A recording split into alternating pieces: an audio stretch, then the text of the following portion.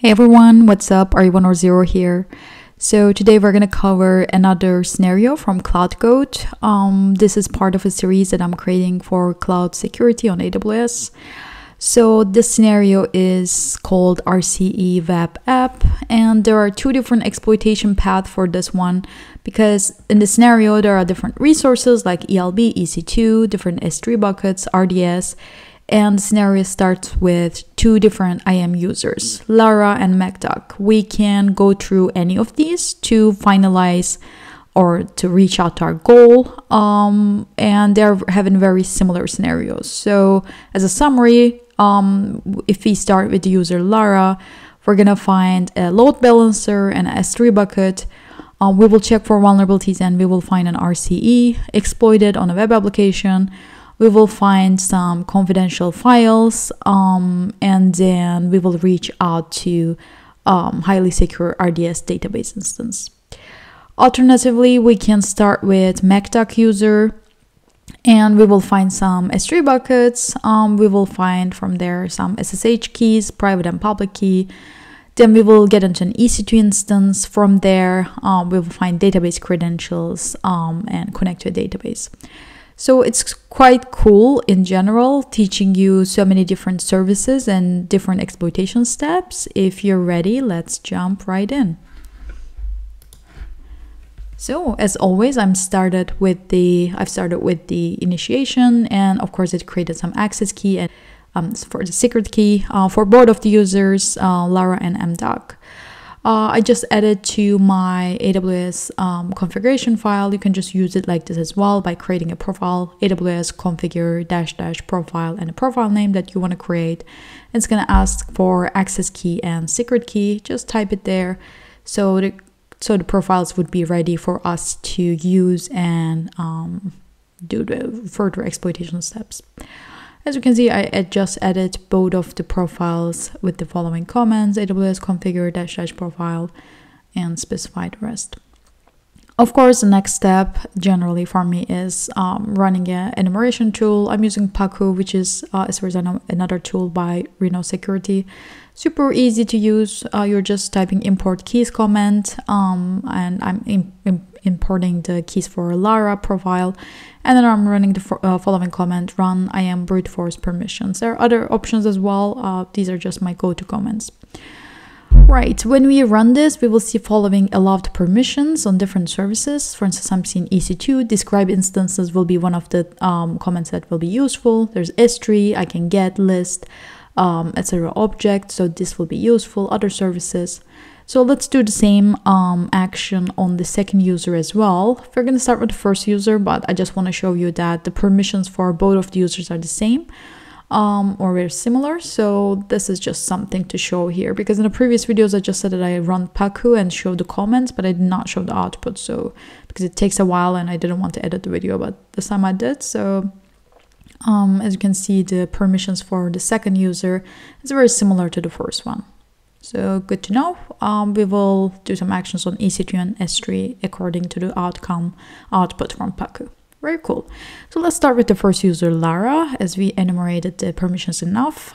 Since I can, since we have this user, we can of course verify the user's username and account ID with the following command: SDS get caller identity.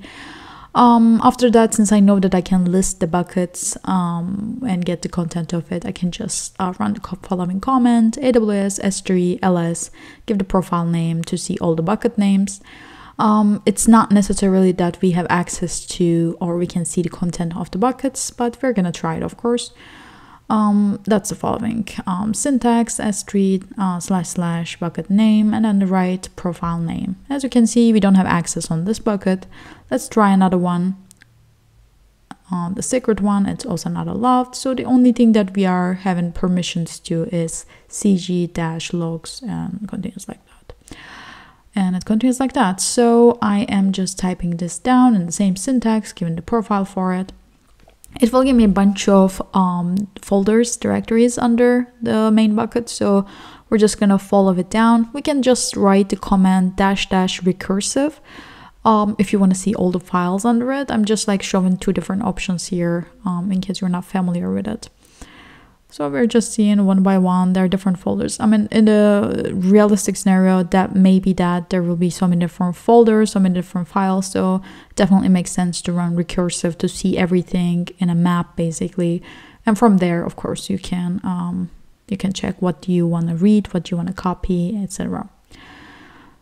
Yes, and I'm showing here the recursive option in case you're interested. So let's see, dash recursive to show what kind of view do we have. Perfect, it shows the folder name and then the subfolders and the file name. So this one looks interesting. That's a log file.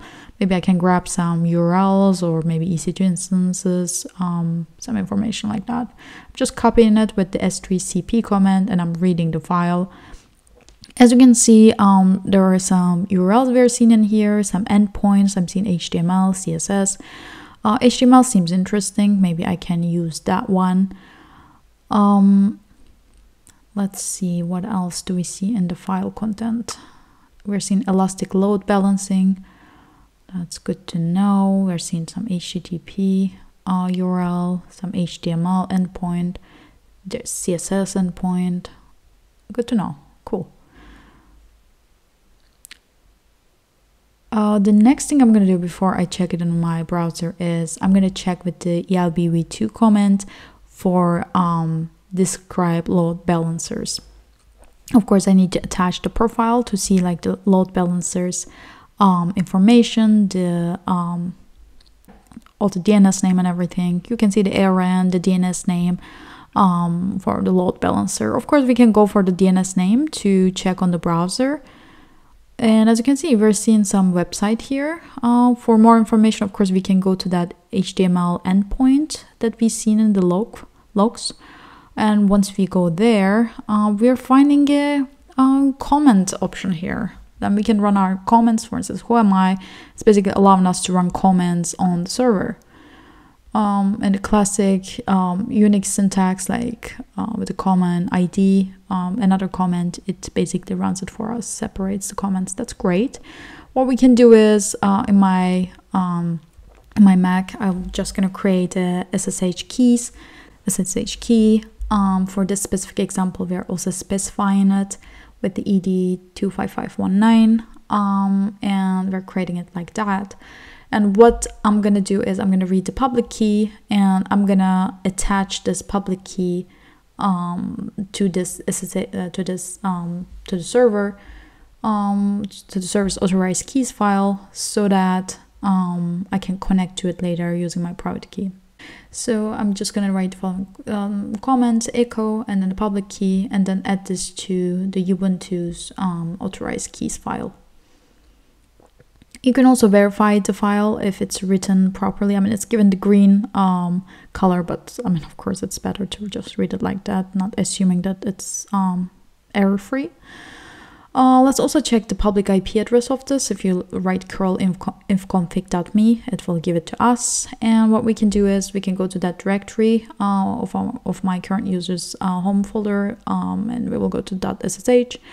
We're gonna write the currently created private key. The Ubuntu is like the default user for Ubuntu servers.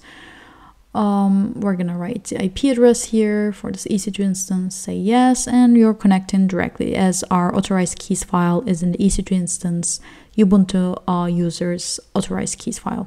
Cool. Next steps, as always, we need to check for the metadata API information using the following curl command, the same classic IP address that we always write, and the endpoint's latest. From there you can check for metadata, user data. I'll start with the user data, which will give me some comments, like a comment history, basically like PSQL, and you'll see basically the full credentials and everything here. That's one way to do it. The other way to reach out to our goal is to start with the MacDoc user. And we're doing the exact same steps. First, checking with the SDS get caller identity to see the account ID and the username to see everything is good. And the permissions are very similar to the first user. So we're going to check for the buckets. We're going to see which buckets content are we have the permission to see. We're going to check one by one which one we can see. The same syntax, s3 / / the bucket name. Let's write them down and see if it's gonna work. We're starting with the key store. Let's see if it's working. Yes, it does work. We do have permission on it. So what we're gonna do is we're gonna copy both of the files. It seems like this is a public and private. This is public and private keys, it seems like. And of course, you're gonna use AWS S3 CP, which stands for copy comments. Cool. Let's save it to our current working directory, and let's also copy the public key file. I'm assuming based on the file extension pub, the others are these are private and public key, but we will see the file content, of course. Yes, it's a private key and this is a public key, as it seems. Very cool. What we can do here is first we can check for AWS EC2 describe instances for running instances, so that we can actually find the public IP address for EC2 instance that's in the running state. We're finding it in here, public IP address. That's very cool. Then since I have the public and private key for this EC2 instance, I can just connect it like that, since I also know the public IP address. That's very cool. It's very similar to the previous example as well with the Lara user. And from there, I will do the exact same thing with the curl latest. We're going to check for metadata API. Let's continue with the metadata endpoint. Let's see. Of course, we are going with IAM. What I'm looking for is basically security credentials. Let's copy that as well. And we're seeing a role here. We're also copying and pasting that to see the credentials. Perfect. So as you know, we're gonna add it to our AWS credentials files, just like that, and create a profile. From that profile, of course, we can run Paku again to see the results. What kind of permissions do we have on this EC2 instance profile? Let's have a quick look.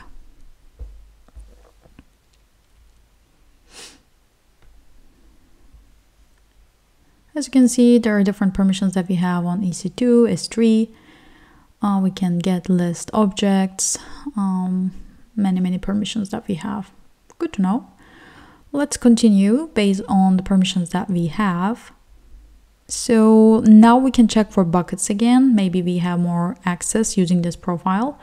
So let's attach the profile and see the buckets. And let's try to see the content of these buckets. Let's start with the secret one. It looks juicy. Maybe there are cool information. And yeah, we can list it. There's a db.txt file. Let's save it to our current working directory and read the file content. Of course, what we're going to do is we need to use the command cp instead of ls, as we're trying to copy the file. It worked, so we can just read the file. And as you can see, the db name, username, password, completely against the best practices, but this is a CTF, so here we are. So what we're going to do is, since we're connected to the EC2 instance, we can use this to connect to the database. We're going to use PSQL for the PostgreSQL connection. For that, we also need to check information on the DB instances. Of course, we're going to use the RDS command for that, and then describe DB instances, very similar to the EC2 one that we've done so far. And we need to check the DB databases in this way. Let's see, what do we have here for ARN, DB name. There we go, DB instance identifier, the address. So the address should work for me. I'm going to copy that and write it in here. Then username and the database name I also need to add. -u, the username, where was that? In the db.txt file. Here we go. cgadmin, and then the database needs to be defined as well. -d. Let's write this down, and it will automatically prompt us for a password. We already have it as well. We'll just copy and paste that one as well. Perfect, we're connected. So we can look for databases, the tables. We can look for tables under this database, and as you can see, we find one called sensitive information. You know the drill. Select all from table name. What do we have? We have the super secret passcode and the value. So it's CTF-ish, so we found the values just like that. In a realistic, real world scenario, probably it's not going to be like that, but still you can extract a lot of information, expose data, etc. Right, so it was not such a long video, but it was such a cool exercise in CloudGoat. I don't think it was really hard. I think it was just long, and it requires you to know different services. We focused a lot of EC2, S3, or IAM in the previous exercises. So this one also involves a bit more like RDS and load balancers, etc. So I think it was a cool one. So this video ends just like that. Drop a comment and let me know if you want to see a specific content in the next videos. Cheers, guys.